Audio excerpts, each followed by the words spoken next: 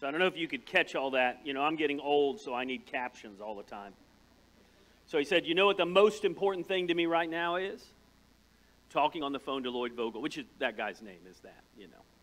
So Mr. Rogers. If you haven't seen Beautiful Day in the Neighborhood, I love that movie. The puppets still are a little freaky, got to admit. But everything else is really cool.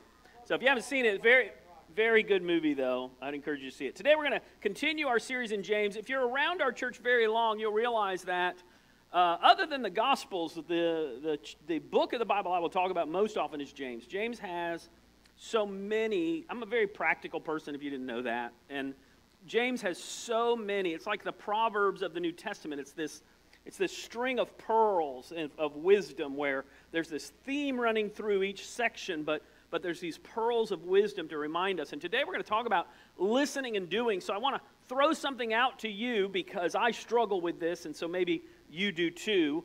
How many in here would love to be a better listener? Anybody in here like to be a better? Did you hear what I said, Randy? I said, would you like to be a better listener? And so the truth is, I think all of us at some point would like to be better listeners. Now here's the truth. When we talk about listening and doing, some of us are really good at doing, but we're not listening to know what we should be doing, and so what we're doing is not necessarily the most important thing. And I want to give you an illustration of something I should have known and I don't know, but I'm learning because I'm already working on being a great Disney World grandparent. This is my goal, and so I told Kristen we've got to practice to get ready so someday when one of these millions of children we have a grandchild for us, we are going to steal them from them because now we have our favorite children, which are called grandchildren. That's what I've heard. Is that correct? Is that okay? Just making sure. So in my practice of grandchildren, I was reading an article this week about a group that has been studying Disney World for years. And I should have known this. I'm a Disney World expert. I've been going to Disney World since I was a kid. When they first opened, my parents took me to Disney World. I have a picture of me this high next to Mickey trying to get his attention, which is probably not a shocker to anybody. But they've done a class since 2015 at Elon University. I don't know if that's Elon Musk or I have no idea. But anyway, they've done a psychology class, and it's called The Science of Happiness at Disney. And what they were trying to discover is what is it about Disney that kids especially really want to do. And so, because I'm a doer, I assumed, because, when I go to Disney, I punch in. I want to make sure how can we do the best logistics? Let's get to the rides. And when is the ride the fullest and the emptiest? And I have certain things that I try to get certain rides. And we've gone on almost every ride, right, at some point. And that doesn't mean me, because there's a lot of rides that I go, honey, I'll hold your purse, have a great time. And I do a lot of that. And I'm just a wimp, so there's that. But this is good news. For me, this is good news because they did a study, and this is kids. And I should have known this. I've been to Disney World. Number one thing that brings the most happiness to kids: the characters, the time that they get to connect with the Disney characters. Yeah. Number two, fireworks.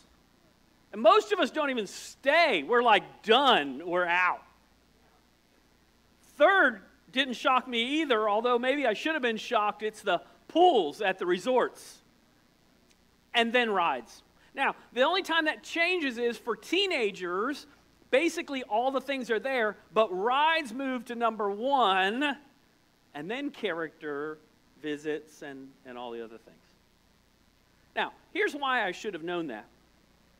A few years ago, I took Lydia to Disney World. One of the friends of ours got us into Disney World for free, which is always a great perk to have friends. And so we got to go into Disney World, and we went in, and Lydia apparently had seen a commercial, and this was when Frozen was really popular, and Lydia loved Elsa and Anna.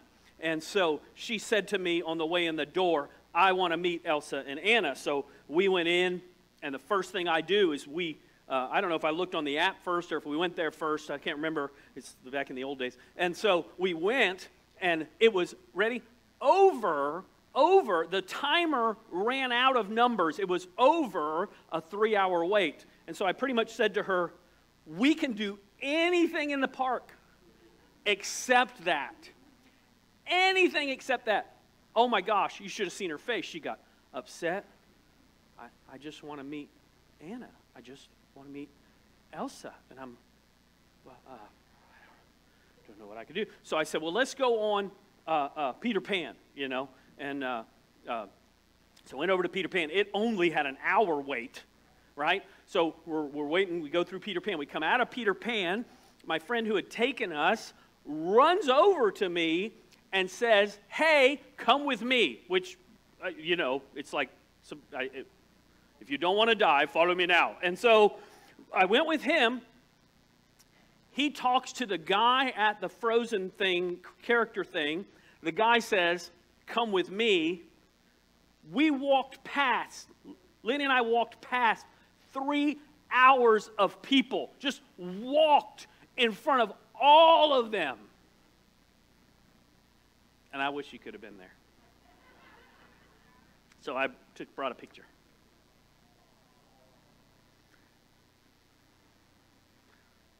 It was the best part of our day.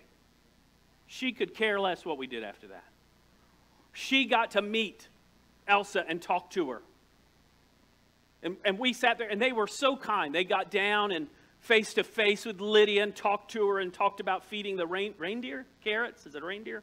I said horse last night, and everybody in the whole room corrected me. Now, let me tell you just a side note of this story. I posted this on Facebook. My aunt, who's in Texas, messaged me and said, Eric, what is your daughter doing with my pastor's daughter? I said, what? She said, my pastor's daughter was working at Disney for the summer, and she's next to your daughter. I said, now that is amazing. Now, here's the thing. I'm logistical dad. I am, when we go on a vacation, we got to stop for the bathroom. Can we wait till we get gas so I can get gas, bathroom, and a 3-star stop with food? Now, I'm not as bad as a friend. I have a friend who's psychotic. They bring a bucket on trips. We're not going to talk about that, but that's like too much, too far, too far. Now, here's the thing. Can I tell you something about your family? Their goal is not your goal. And sometimes we're so busy trying to do or get somewhere, we actually are destroying the very people we're traveling with. Now think of that bigger. Sometimes we're so busy doing life that we're not really present and paying attention to the people who we're doing life with. And that's why listening is supposed to come first. And you guys have known me long enough, those of you, even if you've been here for a week, you're like, this guy's ADD. To which my doctor would say, no, he's not. He's ADHD. But either way, people say that to me all the time. And I say, did you know that everybody at certain points of their life is ADD? We all get distracted. You live in a world, and listen, if you want, get a piece of paper and do this. If you want to enjoy your week, every week, the news and the politicians are going to try to tell you what you're mad about. You know, I've said this over and over. What you're mad about or afraid of. If they can't get you with anger, they'll get you with fear, right? Think about it. Think about why. Because that's how they sell commercials. That's all. They don't care about you. But if you think a politician cares about you, okay, I have a statement to say, but it involves bad things, so I'm not going to say it. All right, so they don't. They don't care about you. They don't. I'm sorry. But here's the thing. If you will write down every week that and recognize that that's not the most important thing first. See, James in the early church is telling us what the most important things are. He's reminding us that we need to stop and pay attention because the world, even back then, was always trying to pull us off of what God has for us. So let's pick up today. We're going to talk about 3 things. We're going to talk about how sin stunts our growth and I would say distracts us, how actions speak louder than words, and then how focus leads to faithfulness. So number 1, sin stunts your growth. And let's go into some of these pearls of wisdom. My dear brothers and sisters, and by the way, I love this. My dear here is the word, it involves the word for agape. And agape, if you don't know, is one of the there's several kinds of, like we just say love, but in Greek they have different kinds of love, like phileo, Philadelphia, friendship, love. But agape is like this pure, perfect love. And so he's saying, hey, I love you, man. He's starting out with, my dear brothers and sisters, take note of this, which basically means listen. Take note of this. Everyone should be quick to listen. Time out. This word for quick means on time. Now, I don't know about you. I don't know if you've ever had a conversation with somebody, and then a few minutes later you got in the car, or you were walking somewhere, and it hit you what they said. And you were like, oh, I should have been present. And as it comes back to you, you're like, oh no, you missed it. And so it says, be present, be there, be on time, be in the moment. Everyone should be quick to listen, slow to speak. By the way, we're not slow to speak. We're preparing what we're going to say often when somebody else is talking. That's probably most of us struggle with that because we're already moving on. Quick to speak, slow to speak, slow to become angry. Now, I'm going to get back to this angry part in a minute and see how I got to sin on this. Because human anger does not produce the righteousness, that means doing what's right, that God desires. Therefore, what do? Get rid of moral filth, the evil that's so prevalent, and humbly accept the word planted in you, which can save you. So what do all these little pearls, what's the string here? This is all sin. Anger, moral filth, all these things are lust instead of love. I've had 1,000 marital conversations with people. And they will say, I've done this for our relationship, I've done this for our relationship, I've done this for our relationship. And then the other spouse says, yes. And then you get angry. And I say, anger is like raising roses. And I have roses at our house. And I'm careful with our roses. We've had this one rose bush for 3 or 4 years. The deer come and eat the tops off of it. I just assume it's Bambi taking it to mom. But anyway, and so this one rose bush I've been working on and everything, and I realized the other day it's dead. And then I remembered, oh yeah, I was spraying Roundup. Oh no. So in the next few weeks, I will be taking a shovel, and we will be getting a new rose bush and starting over, which is much more work, right? Because this rose bush is this high now. Here's the deal. When you work on a relationship and you feed a relationship and you take care of a relationship and then you have one angry outburst where you say all kind of things, that's Roundup. And so don't think you can just put a little water on it. Don't think you can just put a little fertilizer on it. It's going to be okay. There's some digging that needs to take place when you do that. That's why here it's such a warning about be careful of this anger, which makes you do dumb things like that guy at the gas station. By the way, you're not a small person. If somebody messes with me, people are like, yeah, why would you not? If they mess with you, they're like going to die. I don't understand that. It makes no sense. By the way, you're the second person in 2 days. Yesterday, somebody else told me about a crazy person at the gas station. So I don't know what's going on at gas stations, but y'all be careful out there. That's all I can say. All right. So anger is ruining relationships. And here's the bigger thing. Lust is ruining relationships. And most of anger comes out of selfishness and self-centeredness. That's why, people are like, oh, pornography is no big deal. What I look on the internet's no big deal. Gossip's no big deal. Lusting after what somebody has. The fact that I want the newest and the latest and the greatest. Here's the problem. It pushes you from selflessness, which is love, to selfishness. I want the way I want. Unrealistic expectations. And what happens? You get angry when you don't get what you want when you want. I mean, truthfully, come on. The microwave has caused us to be less patient. Haven't you stood in front of your microwave and wondered how long is this 1 minute going to take? Our grandparents are like, putting coal in the oven, whatever. I don't know what they did. I have no idea. I'm just making stuff up at this point. You tell me later what they do. They're cranking up the oven. I don't know what they did. All right. Jesus says this, Matthew 7. We're gonna look at this passage, what Jesus says compared to what James says. James, Jesus' brother. We talked about that last week. Watch out for false prophets. They come to you in sheep's clothing, but inwardly they're ferocious wolves. On the outside, they look good. By the way, there's many pastors lately who I even thought, man, they say what's right. They do what's right. Man, what a great teacher. And then they died, and all of a sudden, all this garbage they had been doing, which is just crazy, comes out, and you're like, what? I thought this was a righteous, godly person, and they were paying women to be quiet about what they did to them. Just the kind of people that Jesus is talking about. People who say one thing outwardly, be careful, because outwardly, boy, they look really good. They say the right things. They look like they do the right things, but inwardly, they're just looking how to take advantage of you. By their fruit, you'll recognize them. And then it says this, do people pick grapes from thorn bushes or figs from thistles? Likewise, every good tree bears good fruit, but bad tree bears bad fruit. A good tree cannot bear bad fruit, and a bad tree cannot bear good fruit. Every tree that does not bear good fruit is cut down and thrown into the fire. And Jesus is doing two things here. First of all, he's saying, be careful who you trust. Don't just watch what they say, watch what they do with what they say. But then he's also challenging us.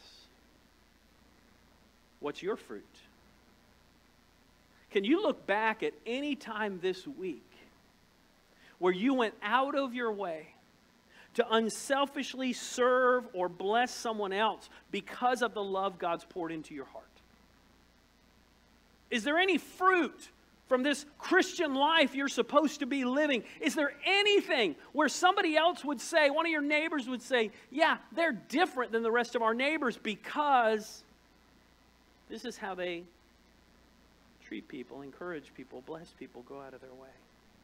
There's so many people who come to church on the weekend and sit and soak and listen and hear the right things and do nothing about it. That's where we get in trouble. Resist sin and plant God's word. We have to be careful of sin. Why? Because it distracts us, it destroys us, it messes us up, it gets us focused on selfishness. I love what Henry Blackaby says. God's commands are there to designed to guide you to life's very best.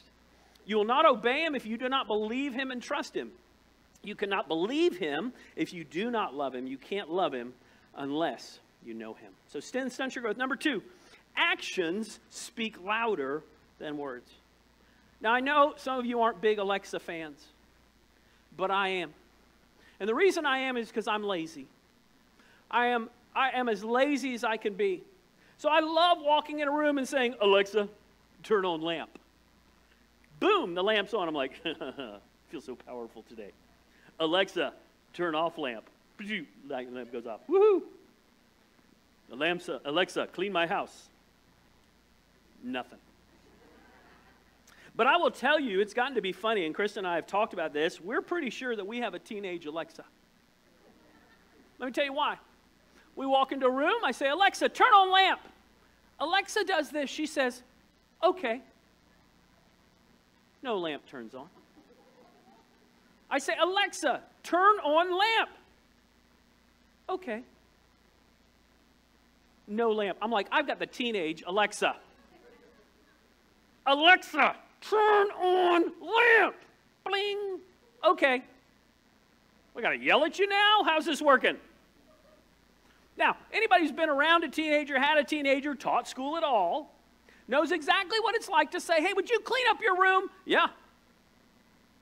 And then you go up there, you're like, why didn't you clean up your room? Oh, you wanted me to clean up my room?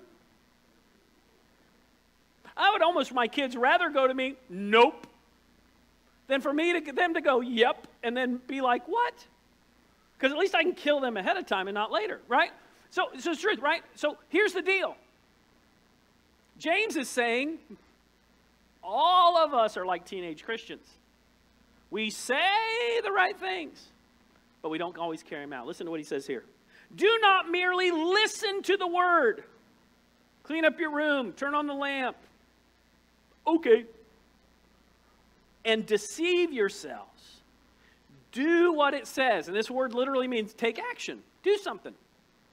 Anyone who listens to the word but doesn't do what it says is like someone who looks at his face in the mirror and after looking at himself goes away and immediately forgets what he looks like. Now, I told this story last night. My wife wasn't here, so she's going to get to hear it today. It's a little embarrassing, but it's okay. She's going to be like, yeah, of course that's what happened. So I eat Raisin Bran in the morning. Just the simple Kellogg's Raisin Bran. You know, put it in a bowl, a little soy milk, a little regular milk, depends on the mood I'm in. I can't tell the difference between how they taste. I'm sorry. I know I should know. And I know there's no real almond milk. It should not be called milk. I get it. So I make a little bowl. Now, I just want you to know that I really should sit at the table to eat. But I like my comfy chair. So I go and I sit in my chair and I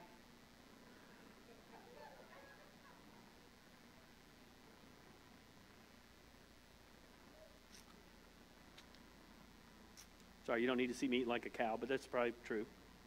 Don't ask her. She'll lie for me. So I eat my Raisin Bran.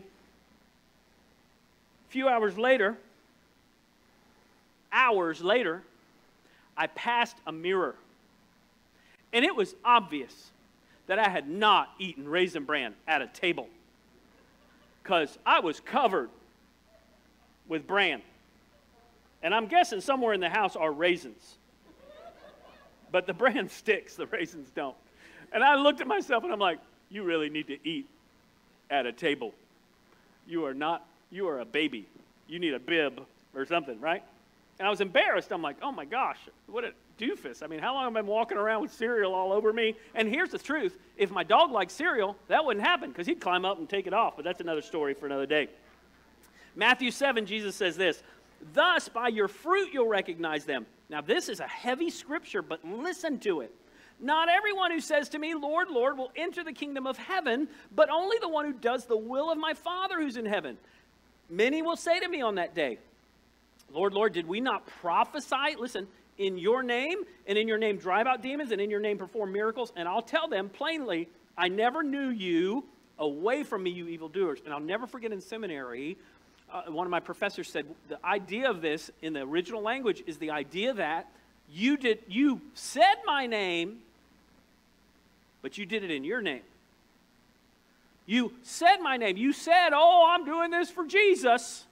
But you did it what? To manipulate people, to control people, to make yourself look good, to impress people.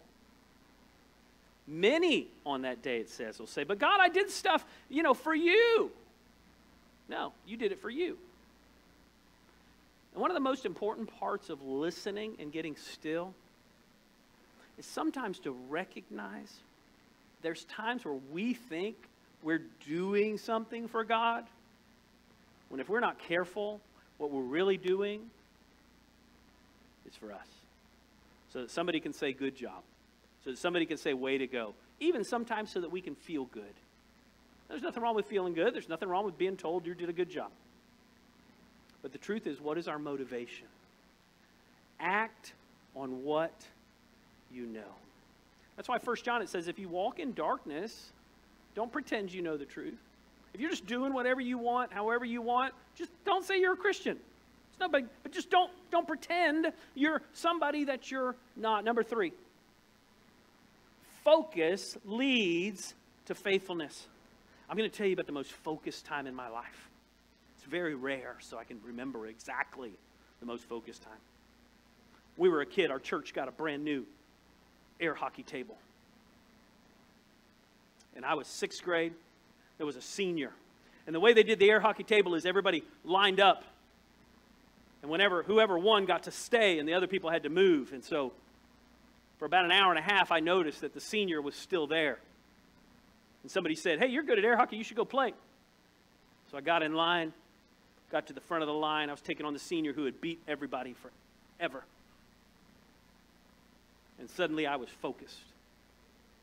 Next thing you know, I score on him and he loses his mind. Tells me I'm not playing fair.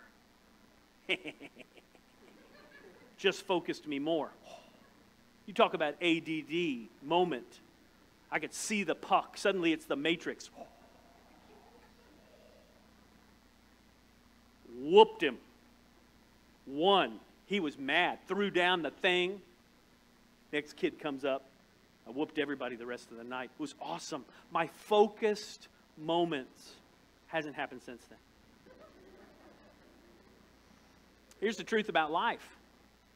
Too often, we're so busy that we read God's Word in the morning. Maybe we have our devotion in the morning. We have no idea what we read literally moments later, much less hours later. If you're going to meditate on Scripture, meditate is literally what a cow does to cut. It means it brings it back up. You should at least know or have an idea of what you studied so that you can bring it back up during the day and let the Lord speak to you. He wants to call you. He wants to remind you. The Holy Spirit wants to remind you of what the Word says. Here's what it says in James. Whoever looks intently, and this word for intently in the Greek is to look over, to go out of your way like I did with air hockey.